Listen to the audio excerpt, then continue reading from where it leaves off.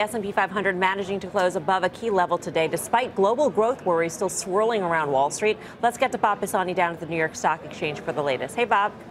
Hello, Melissa. You know, this is a very important moment for the markets, potentially. We are finally breaching the 2,800 level in the S&P 500, and we've even got a shot at getting over 2,820. We got close today. This is where 5 rallies, look, I've circled them here, have failed in the last 6 months, in October, in November, in early December, in late February, and early March.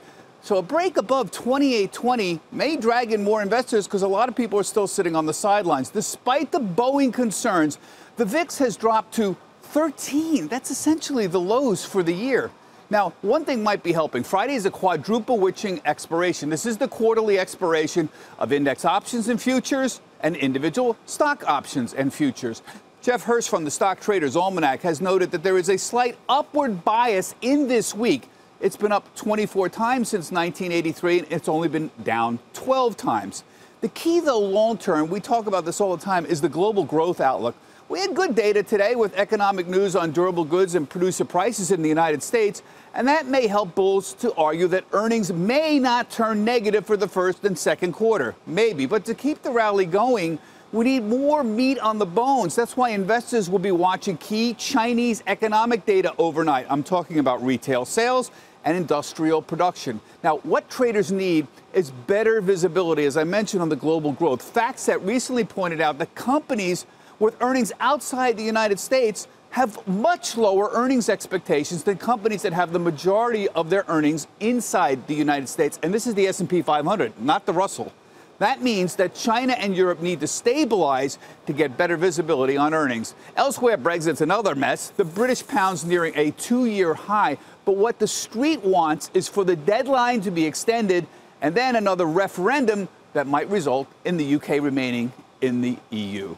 Back to you, Melissa. All right, Bob. Thank you very much. Bob Pisani at the NYSE. All right, we go to Tim here. Emerging markets still overall the most crowded trade on Wall Street. Yeah, well, and it's about time because, I mean, I tell you what, they actually have been outperforming now for 4 or 5 months. I'm not telling you things are rosy. In fact, China's going to have a bunch of macro data tonight that I think could actually scare people. I mean, retail sales are going to come out. If you look where the trend is on this, industrial production, all the main barometers really of real time, less, I think, so than the PMIs, which are a little cloudy. Machine orders last night in Japan were terrible. Durable goods here in the States were a little bit better this morning, but that's a choppy number. Look, bottom line is no one's going to be blown away by global PMIs and the global growth dynamics. The question is, did we take the spoke out of the stick out of the spoke and have a place where markets can start to reaccelerate a little bit? My sense is with stimulus abounding around the world, especially in China, I actually, as I've said in the last couple of weeks, I think data has bottomed. All right. Well, our next guest says there are big risks to this market that could put the rally on hold. Let's bring in Joesph Zidle, Blackstone's chief investment strategist. Joe, great to have you with us. Thanks. So on the U.S., you're cautious for now. Well, on the U.S., I mean, we're looking at this growth slowdown, but I think there's actually a case for optimism here, and that is we are seeing some of these leading indicators showing signs of troughing, not only here in the U.S., but in China as well. You know, we talk about the China data that's coming out this week, but what we've seen over the last couple weeks are things like business confidence in China starting to improve. New orders actually in China starting to improve as well. So I think what we've experienced here is a bit of a growth slowdown, but my guess is it stabilizes in 2019. And I think one of the big themes for all of 2019 is going to be central bank liquidity, which is a sharp contrast to what we saw in 2018. So I think the good news for markets is this. The idea that we're going to run into a recession, I think, has been pushed off, which gives us another opportunity for, call it another profits cycle. So we're running into a profits headwind in 2019 in the first and second quarter, and that's likely to cause markets to pause in the short term. But the reality is, with this lower growth profile, our cycle is extended out, and I think we can get another profit cycle here. So in other words, I think the corporate profit story could actually improve as the year goes on, or maybe even to 2020, because right now analysts are pretty negative on corporate profits. For China, that's a place that you're overweight.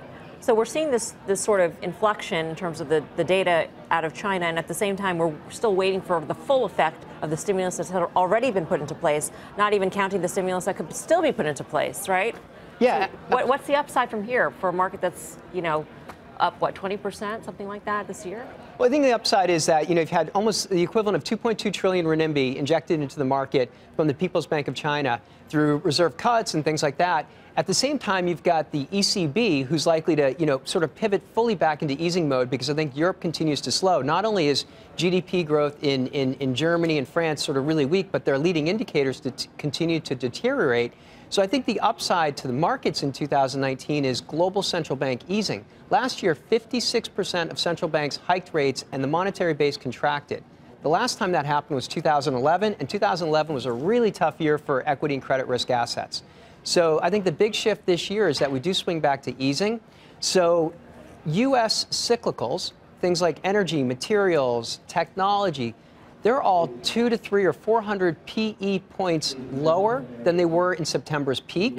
So I think as we do get more of that central bank liquidity, even if we pause in the short term, 6 to 12 months from now, I think we're higher because valuations are more attractive, the 10-year Treasury yield is lower, and we do have this central bank easing.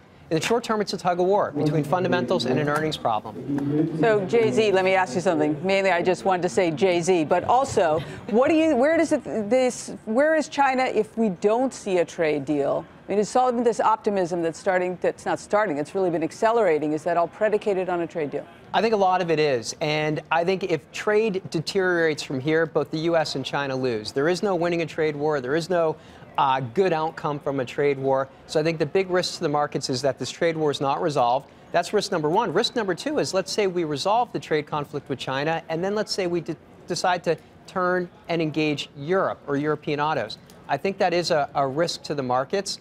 And the way that we see it manifest itself is not through the S&P 500 necessarily, but rather I like to look at small business confidence, because if the trade does deteriorate from here and we end up in a trade war, a worse one with China or one with Europe, what happens is as small business confidence deteriorates, so goes GDP. Small businesses in the United States employ 50% of the private workforce.